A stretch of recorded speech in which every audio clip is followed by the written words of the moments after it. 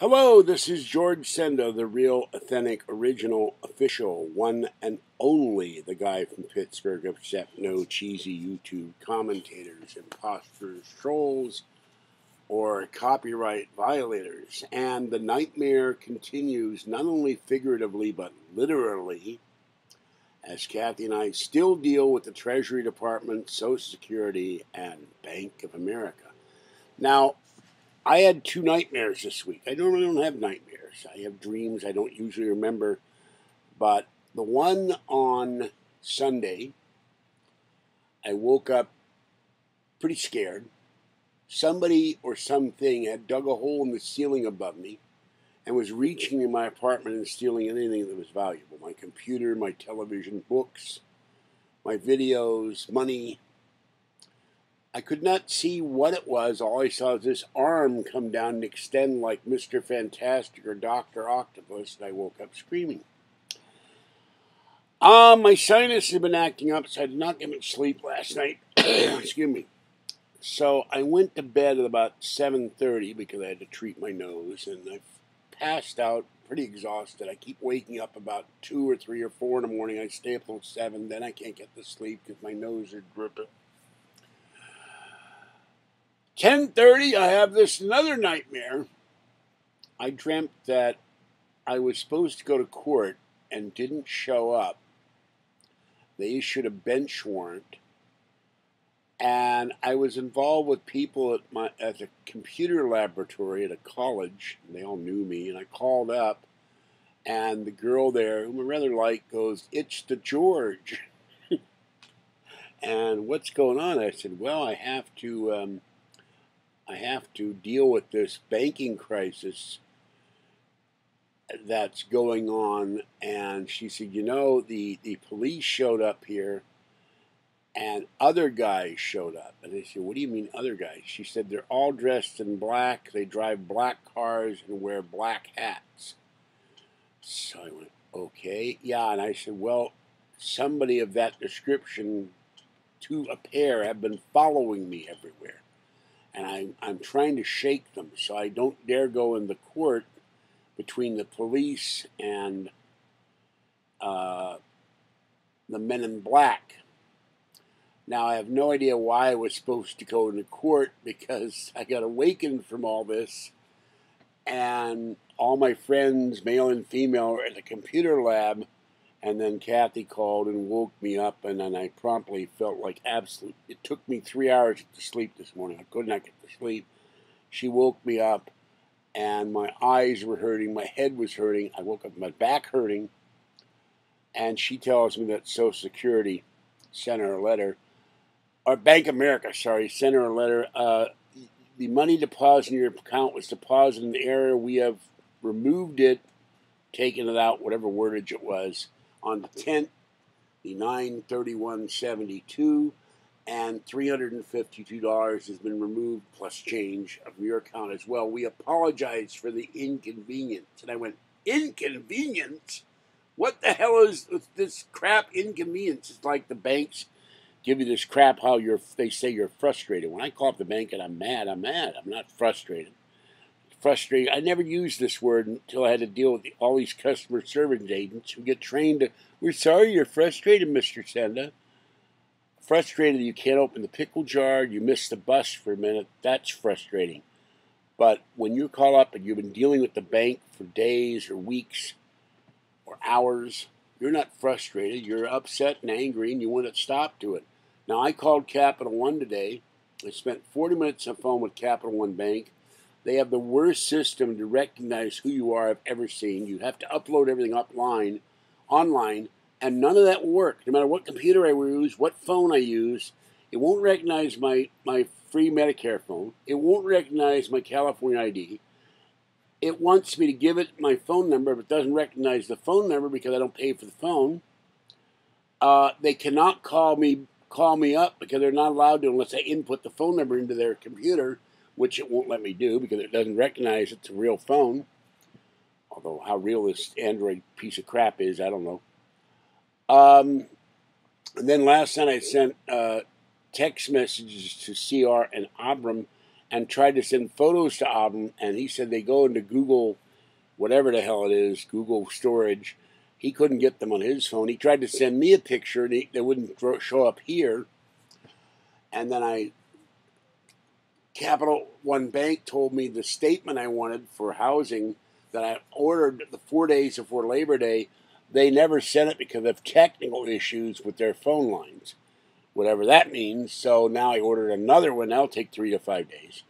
I did get Capital One credit to remove the late fee. I got a very nice lady on the phone and told her that I have been running between Capital One Bank, Bank of America Walnut Creek, Bank of America Virginia Hill, Bank of America Sun Valley, Social Security, back and forth with Kathy, without Kathy, since August. And I'm physically and mentally exhausted. So is Kathy.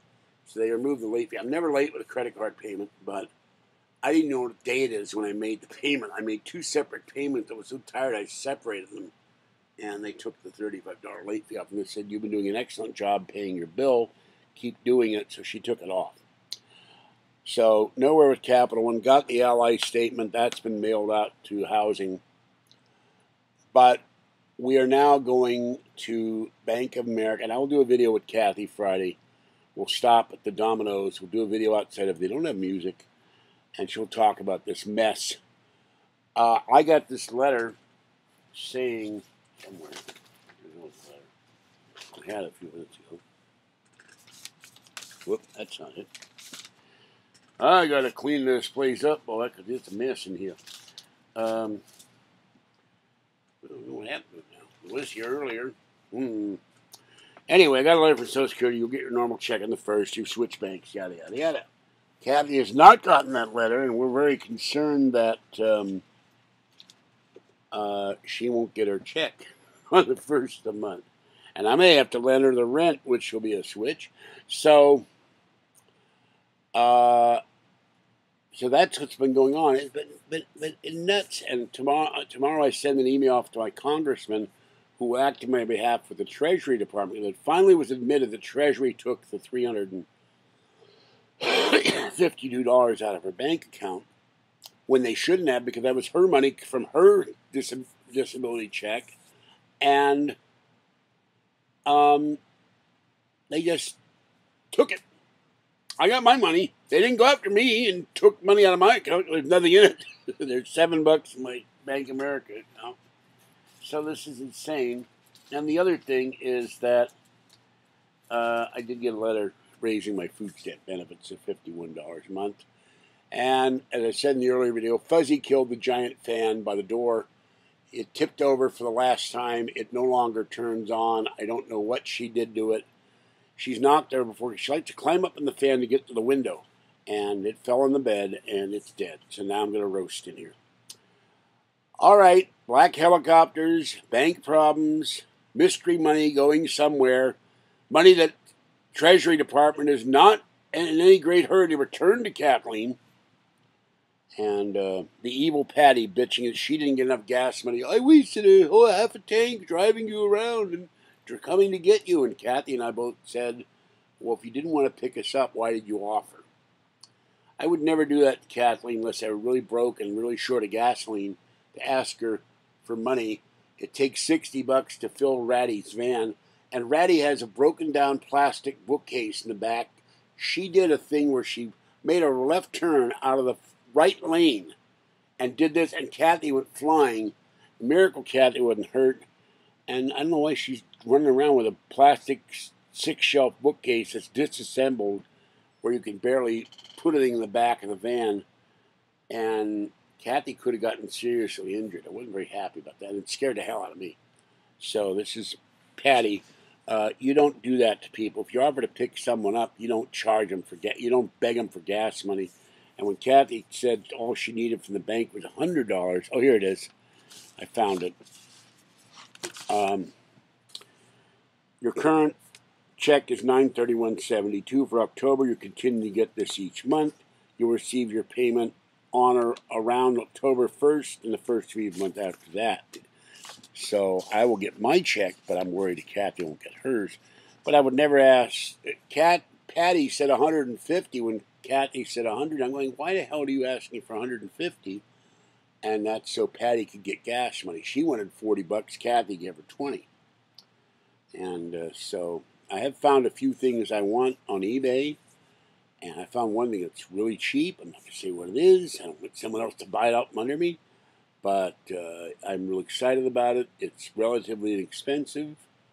And I have found one other thing. I'm not going to mention what that is either, but it's video related. So I'm hoping to get that on the first of the month. And we will see what happens. All right. Anyway, this has been hurting a lot, plus my eyes. And I was just so sore Saturday and this morning that I could barely move. So this way I haven't seen me doing videos. And then I have the problem, I can't type a title, and with no keyboard, the keyboard has not shown up yet. So I'm waiting. It's supposed to get here on the 19th, which would be Tuesday, Wednesday, Thursday.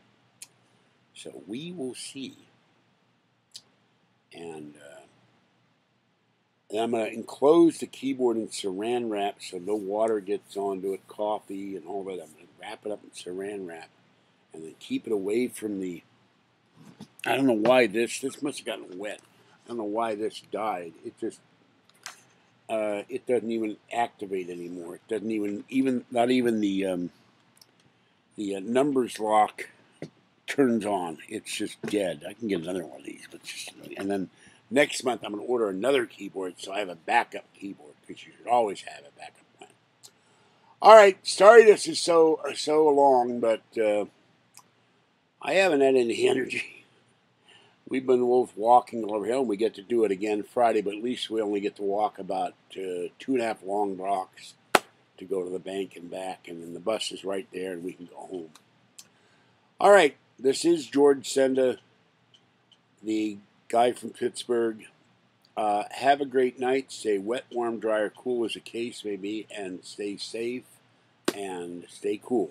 And I'll catch you next time. Bye-bye for now.